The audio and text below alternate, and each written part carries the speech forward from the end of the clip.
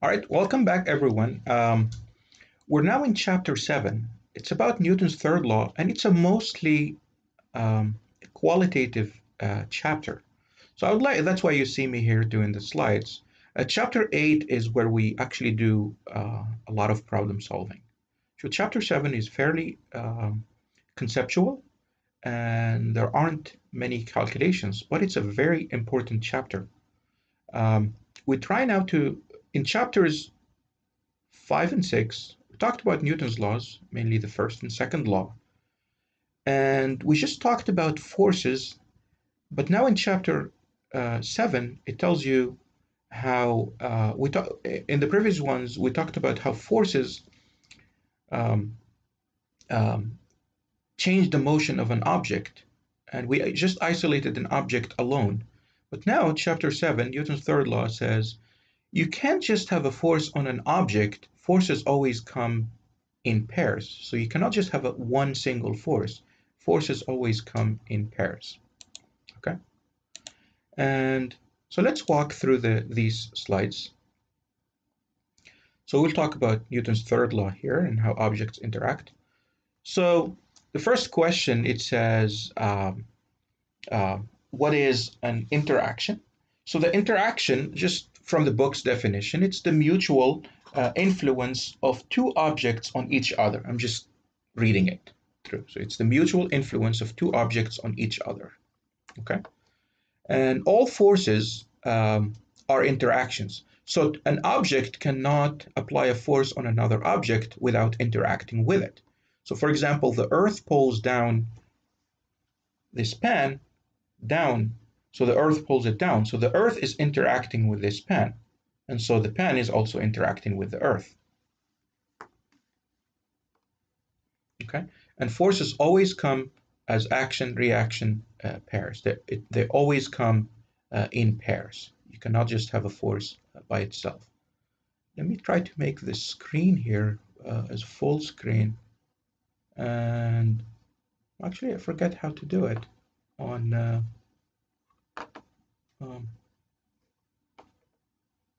let me see. That it should be somewhere in the setting. That's fine. We'll just work with it with a smaller screen. Okay. So continue. You have what's called an interaction diagram. So you can consider your system whatever you're interested in. So for example, here, your system is these two objects. You wish to study objects A and B. So object A could be applying a force on B. They could be interacting, and object B could be interacting with A. So they're applying a force on each other. But these forces are called internal forces. If you want to study A and B this as a system, then you consider the forces on A and B as a system, the external forces. So for example, again, back to my pen. The pen consists of many, many, many, many atoms. So the atoms that make up the pen, they're interacting with each other. But the forces on between those atoms, they are internal. So we just ignore them because we're interested in the pen as a whole. So we just consider the external forces on the pen. That's what Newton's second law wants. You find the net force on an object, not within an object, on an object, external to the object. That's equal to the mass times the acceleration of that object.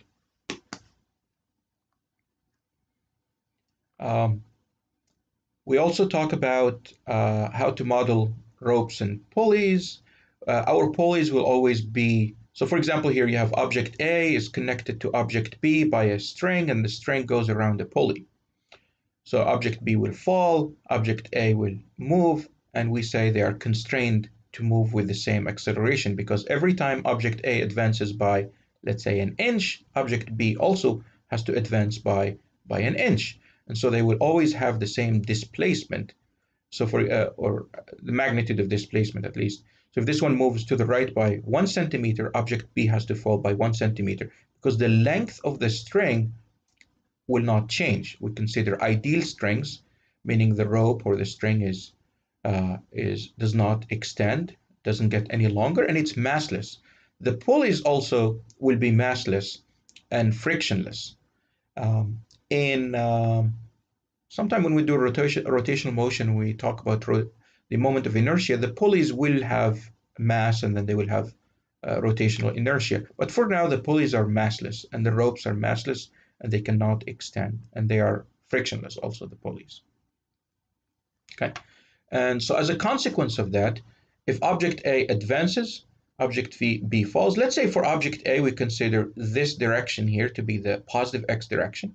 And object B, we can choose a coordinate system for object B. Let's say this is the positive x direction, the downward for object B. Then object A and B will have the same displacement. And if they have the same displacement as a function of time, they will have the same velocity, because velocity will be the derivative of that. And object A and B will also have the same acceleration consequently, because it's the derivative of the position, of the velocity.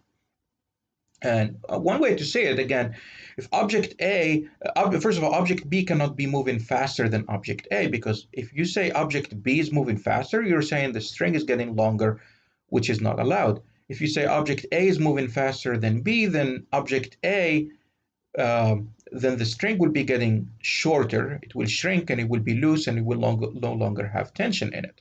And so they have to have the same velocity.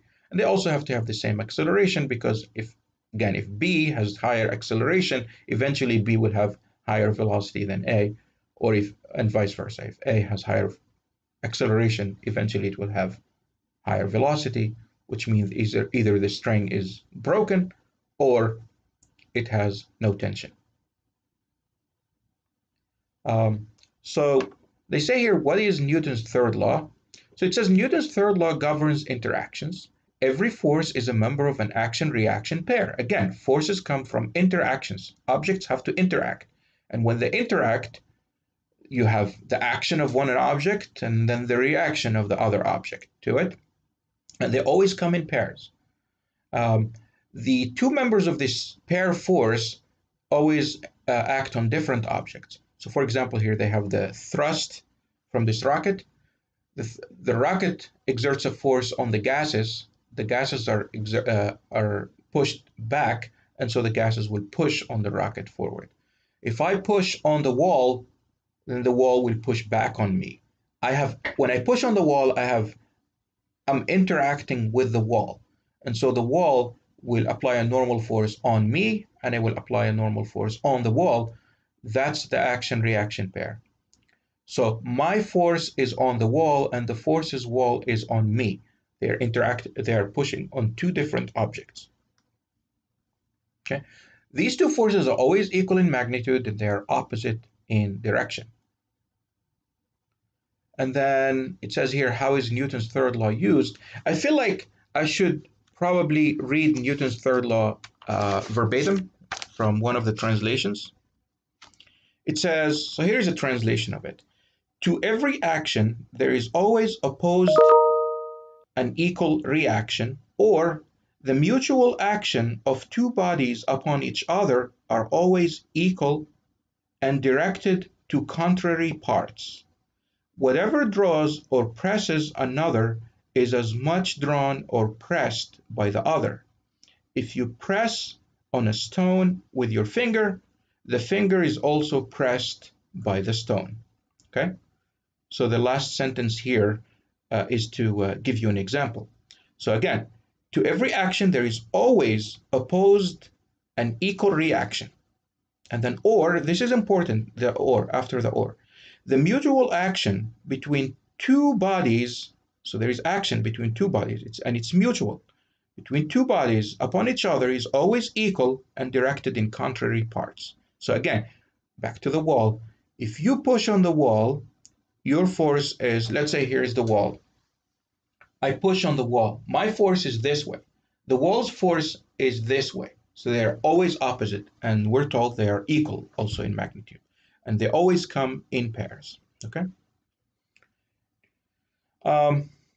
So they go here about Newton's, how to use Newton's third law. So it depends. So it says, you draw a free body diagram of each object, you show the action-reaction pairs, and then if you're interested in the two objects as a whole, then that force is internal and it doesn't matter. If you want to separate the two objects, then you just consider the two, each object separately, and so the force on one object is equal due to one to the other object is equal to the force on the other object due to that first object. So in here they have a hand in the ground. So you have the force by your hand on the ground is equal to the force of the ground on your hand.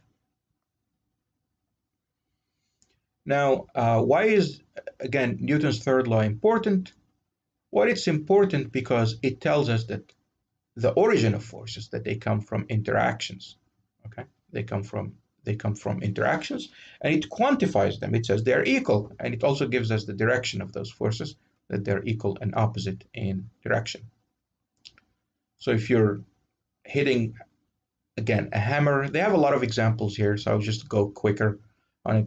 A hammer hits a wall, then the wall hits, a hammer hits a nail, and so the nail also hits the hammer with equal and exactly the same force. And it says, if you don't believe it, imagine hitting the nail with a glass hammer. And so a conceptual example is, it doesn't mean that they will experience the same force, but it doesn't mean that they will experience the same acceleration. We will show one example for an object, the pull of gravity on an object and the pull of that object on Earth. And we will see that they're equal, but it doesn't mean they experience the same acceleration. Or a huge truck collides with a small car, and both of them experience the same force. The effect, the force is the same. The effect does not have to be the same. The effect, which is the acceleration, that depends on the mass, because the acceleration is the force over the mass. So we didn't say that the accelerations would be the same. We said the forces will be the same. Okay, continue. So again, you have action-reaction pairs. A bat hits a ball, the ball will also hit the bat with exactly the same force, but in different direction. They are called action-reaction pairs. Okay. Again, two blocks here. Block A exerts a force on block B, then block B exerts a force on block A. Equal in magnitude, opposite in direction. Where did that force come from? It came from the interaction between these two objects. And in the previous chapters, we only talked about objects that are isolated. We never talked about, so this object, for example, object A is experience of force F1, and it's experiencing a force F2, and it's experiencing a force F3. It experiences a force F1 because it's interacting with another object called object 1. It's experiencing a force F2 because it's interacting with another object called object 2. And it's experiencing a force F3 due to an interaction with another object, object 3. To apply Newton's second law, this is all we care about. Now, where did this force come from? Again, where did these forces come from? They come from interactions. So if you care about now, if I say, what's the force on object 1 that had applied the force F1 on object A? We say the force on object 1 due to object A is also F1, but in the opposite direction. And similarly for object 2, and similarly for object 3. They're always in opposite directions. Okay. So again, you get interactions, and it just what system do you consider you're interested in? What is the system that you're interested in, and then you can apply Newton's second law.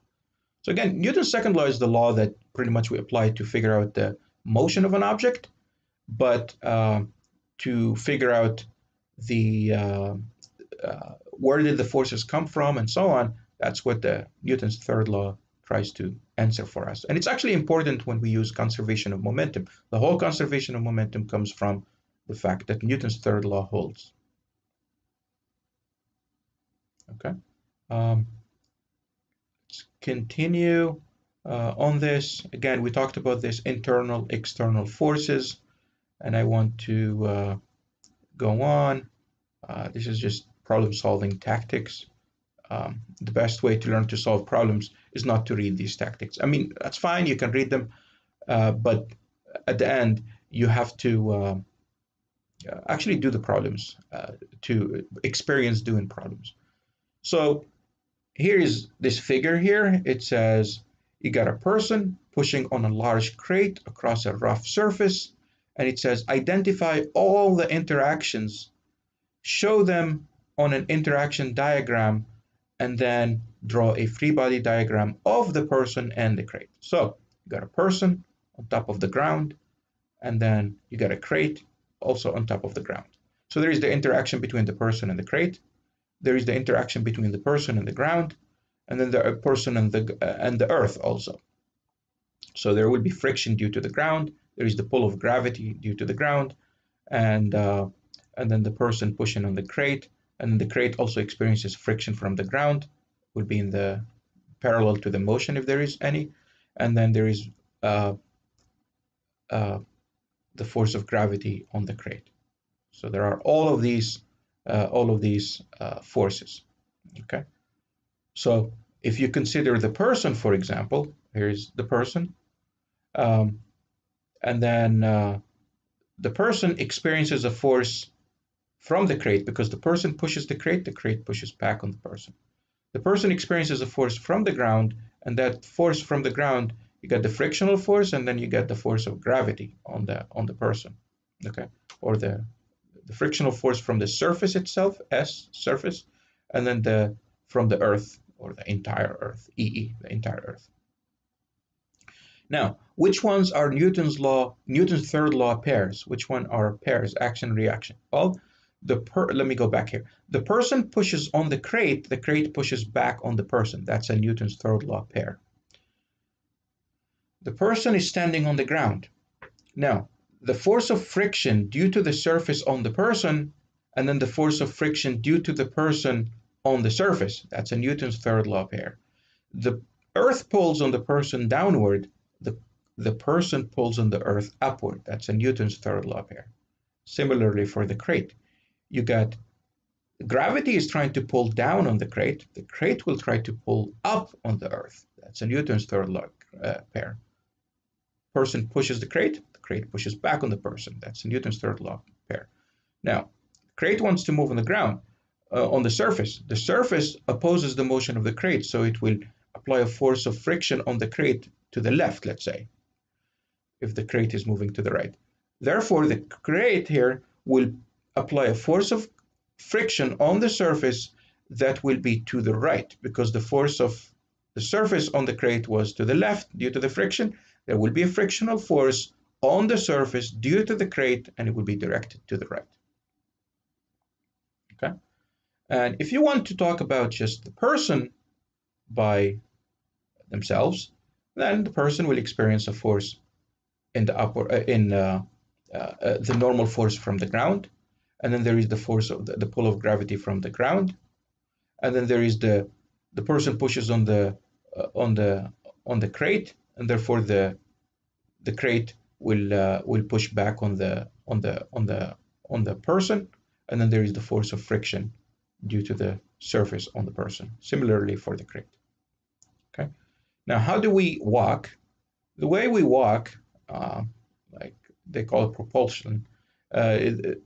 So it's less fancy here. The way you walk, if you observe, try to walk, you will see that you're pushing on the ground. Let's say you want to walk to the right. You're actually pushing backward here to the left on the ground, and so the ground pushes you forward, and that's what makes you move in the forward direction. It's due to the static friction, because you're not skidding or sliding. You're temporarily, at the instant your foot is on the ground, it's actually static friction. You're not sliding. If you're standing on a frictionless surface, completely frictionless, you will not be able to walk forward if it's completely frictionless, because you try to push backward, but you're pushing on nothing because there is no static friction. Examples of propulsion: you got the thrust, you push gases backward, and the gases will push you up. In the case of the car, you might think it's the engine that's pushing the car forward. That's partly true, because the engine tries to spin the wheels. The wheels are interacting with the ground, and then the wheels push back on the ground, so the ground pushes forward on them, and that's the static friction. I mean, if you're in a completely frictionless surface, just raise the car. You can apply all the torque you want and push the gas pedal to the floor. If the car is up, the wheels will be spinning, but you don't move anywhere because you're not on the ground. there is no friction. If you're just in the air, the wheels will just spin freely, but you don't move anywhere. You don't go forward. Okay, so now again, Newton's third law, it says every force occurs as one member of an action-reaction pair. So forces don't just exist by themselves. You have to have two of them, either two or nothing.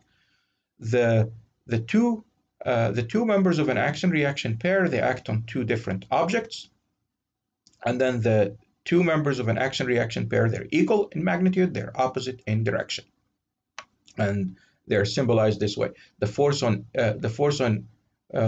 A, this is the force on B due to A on B is equal to the force on of B on A, but there is a minus sign, meaning in the opposite direction. So here you have gravity. The Earth pulls down an object. The force of gravity when you're near the surface of the Earth, it's downward, and it's equal to mg. That's your weight. Now, if the Earth applies a force of mg on you, guess what? Newton's third law says you apply a force that's equal to it on the Earth, which is equal to mg also, but it's in the upward direction. So the force of Earth on a ball is equal to negative mg, the mass of the ball times gravity, and it's in the downward direction. Therefore, the force of the ball on the Earth will be in the upward direction, and it's also equal to mg. So the acceleration will be the force on Earth, the force of the ball, the force of the ball, the acceleration of the Earth will be the force of the ball on Earth divided by the mass of the Earth. The force of the ball on Earth is equal to the force of the Earth on the ball by Newton's third law. So that's the mass of the ball times gravity divided by the mass of the Earth. And so you will find that the acceleration that the Earth experiences is very, very low. The ball will experience a 9.8 acceleration. The Earth, mass of the ball over the mass of the Earth is tiny, it's negligible, it's basically zero. And so you will see an acceleration of like 10 to the minus 24. So you might think about it. As the pan falls toward the Earth is pulling the pan. The pan is also pulling the Earth. So you think the pan is falling toward the Earth, but the Earth is also falling toward the pan. But that's negligible. You don't see the whole Earth. You don't. It's immeasurable that the Earth is going upward. First of all, the time it takes is tiny, maybe 1 second, and the acceleration is 10 to the minus 24. It's very, very, very small. And here we have the hand pushing on A and A pushing on B, and then both of them accelerate. So we can consider, if this surface is frictionless, we can take our system to be object A by itself, object B by itself, or objects A and B combined. And usually we'll take, if you want the acceleration of the entire A and B, of A and B, what's their acceleration? So you're interested in A and B as just one block, and that block's mass is just the mass of A plus the mass of B. Just redraw this as the mass of A and the mass of B by themselves. Yeah, I will do an example on this on the board when I go to the board. Okay, I will come back to this. So now the hand pushes on A, and so A pushes back on the hand. So there is the force of the hand on object A. The force of the hand is not on object B. It's not on object B. It's not directly on object B. So what are the forces on object A? There is the force of the hand on object A to the right, and then object A pushes on object B, so there is the force of object B on object A to the left. There is also the normal force upward, and then there is the pull of gravity downward. What are the forces on object B? The forces on object B are the pull of gravity downward, the normal force upward, and then object A pushes on object B to the right, and object B also accelerates. That's why object B accelerates. It's because A pushes on B, not because the hand is pushing on B directly. No, the hand is pushing on A, which in turn pushes on B, and then you get the acceleration. Okay, and this is a diagram there. And I will talk more about these when I go to the board. I just want to get familiar with all the slides here. Now, constrained motion For example, here they have a tow truck. The tow truck is towing a car. The car has to be moving with the truck, and the rope is under tension. It has a fixed length, fixed tension, and so actually the tension doesn't have to be fixed, but there is some tension. And so as the truck moves, the car has to follow.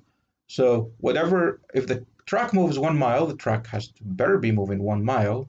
Otherwise, it means the rope is cut. Don't want that. We're assuming the car is constrained to move with the truck. If the truck is moving at 60 miles an hour, the car better be moving at 60 miles an hour. If the truck stops, the car stops.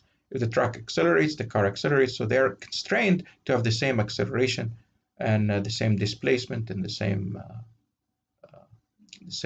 speeds and so on. And the way the force, by having them constrained, that tells us what the force between them is. The force of constraint, it's called the force of constraint. What's making this motion happen? It's the tension here of the rope. And to figure the tension in the rope, we need to know what the constraint is. Here is another constraint. They're constrained because they're tied in a certain way and they have to move in a certain motion. For example, object A is constrained to move along the surface here. In addition to that, it's constrained to move it's tied to object B, so every time object B falls, object A moves to the right. So object A has to move along this line this way, and it has to have the same acceleration as object B. Similarly, object B will only fall, so it's moving downward in the downward direction, and it has to have the same acceleration as object A because they're tied. And let's go on. In here, where does the tension come from? Well, it comes from really electrostatic forces between these two objects. They're at the end, they're made of atoms, and those atoms, they have forces between them, and that's where the tension force comes from. You can model those atoms as springs. When you extend the spring, and they will have tension in them, and those, they say here, molecular bonds. So anyways, there will be tension here. And again, they're trying to tell you that the tension is not just some force that just exists. It's not some new force. It comes from the electrostatic forces that are there. So we have those fundamental forces, right? You get the electroweak forces, you get the strong forces, and you get the gravitational force. And if the string or the rope is ideal, meaning it's massless and it doesn't stretch, then the tension on either ends of the rope has to be the same. And the reason for that, the rope is massless. Imagine, let's say you got the rope here is being pulled by this person to the right and it's being pulled by this person to the left. Imagine there is a net force. Imagine there is a force, and that force is different. Let's say this person pulls with 101 newtons this way, and this person pulls with just 100. So she's winning 101 newtons this way to the right, 100 newtons to the left. So the net force on the rope will be 1 newton to the right. If the rope is massless, what would the acceleration be? Well, if it's massless, it means the mass is 0. So you would be dividing by 0 to get the acceleration. So the rope will have infinite acceleration, or very extremely large. And that's not allowed, because if you're saying it's infinite acceleration, it better disappear from the picture. Infinite acceleration, speed, the velocity will be infinity pretty soon. And so it will disappear from the picture, but it's not. It's held on here. So since the rope is here, its acceleration, the acceleration of the rope itself is 0. And so we conclude that the net force on the rope is also 0. It has to, if this person pulls with 100, this person has to be pulling with 100. So the rope, the tension on either end of the rope has to be equal if it's ideal. Next, if the rope is being pulled by 100, what does the rope do to this person? Well, the rope has to pull on that person by 100, and it has to be pulling on this person also by 100 newtons. So the tension on the rope on either end has to be the same. And in order to have tension on a rope, it has to be tied from both ends. It has to be pulled from both ends, either by two people or maybe it's tied to a wall and then being pulled from the other end. Because if it's just tied to a wall and this person is not there, then you just have a loose rope just hanging in there. It doesn't have any tension. The tension would be zero. Okay. All right, so we talked about this one. I have talked about that. And let's continue with this. So the tension on either end of the rope will be the same. So that's a given. Let's see. Yeah, so the rope is massless. Okay, let's continue with this. You can have tied objects. So if you're pulling on this object with some tension here, and then object A is tied to object B, so you have a different rope here, so there will be another tension here, and they're now A and B are tied together, so and they're being pulled to the right. As A moves, B also moves, and it has to have the same velocity and acceleration because they are being constrained to move together. So they say here, it's a conceptual example. You have objects A and B are connected by a massless string, and they're being pulled across a frictionless table and by a massless string A. And it says object B has a higher mass, a larger mass, is heavier than object A. And it says, is the tension in string 2 larger than, smaller than, or equal to the tension in string in string 1?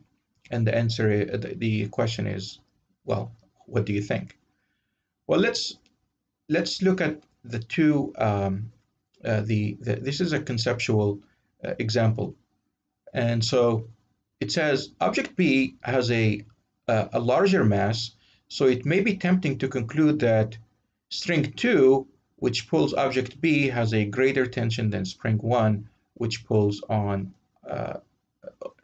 Did I say string 1, which pulls an A? And then it says the flow of reasoning is that Newton's second law tells us only about the net force. The net force on object B is larger than the net force on object A, but the net force on object A is not just tension 1. It's not just tension 1 forward. There is also tension 2 backward. There is also tension 2 in the backward direction. So again, if you want these two objects to accelerate, you can combine them as just one object. Again, I'll come back to this on the board. It's easier to explain than just pointing with the mouse here. So I will come back to this one. Yeah, I think I should just come back to it. All right, let's see. Yeah, let me come back to that one.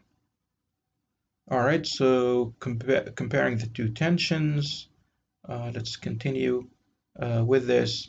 Again, we will do examples on the pulleys where we have to choose our coordinate systems. One thing is the coordinate system for A does not have to be the same coordinate system for B. For A, you could choose the X direction to be to the right. For B, you can choose your X direction to be downward. Or you can use the same coordinate system if you like. It's totally up to you. Okay. We will continue. And then it says here, working with ropes, you can have example problems. The best way, again, to learn it is to do examples. So I'll come back to this. And then they have the summary slides here.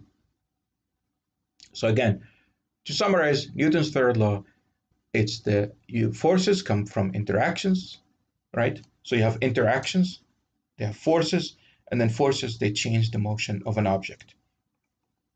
Okay, and you have the action, reaction, they always come in pairs. They come from interactions, they act on two separate objects, and they come from and they have the same magnitude, opposite in direction. Skip through this one, and then when you're considering different objects, make sure you know exactly what your system is, and then what it interacts with, and whether the forces are internal or external. Okay. And we talked about constrained objects that are constrained to have the same acceleration. And that's about it. All right, so now I'll go back to the board.